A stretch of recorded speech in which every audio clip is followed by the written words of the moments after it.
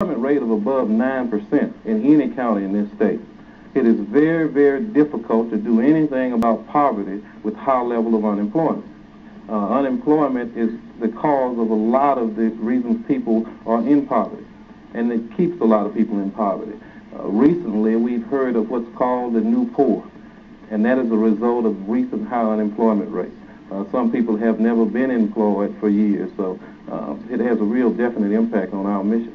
Okay, and so community action does emphasize assisting people economically through employment. And when you talk about community action here in Mobile, one of the foremost programs I would think that comes to mind is the Head Start program.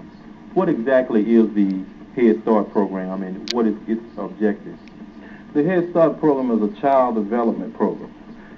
Since the new public law that requires the public school system to provide slots for all 5-year-olds in kindergarten, the Head Start program has targeted 4-year-olds and some 3-year-olds. And what we try to do is prepare that child to enter the public school system. And this is done through a lot of different approaches, including medical and dental screening, speech therapy, including an educational plan. Many people take Head Start to be a daycare center. It is far from that.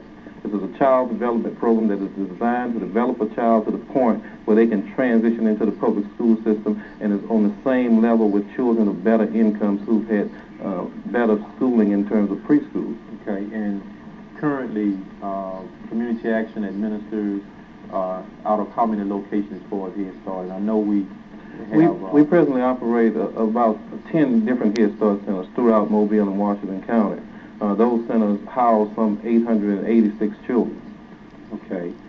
What about, we're talking about the children and the families, and Head Start, from my understanding, is also for the parents of the children to more or less kind of acclimate them into working with their children to the school system. But what about employment opportunities for senior citizens? The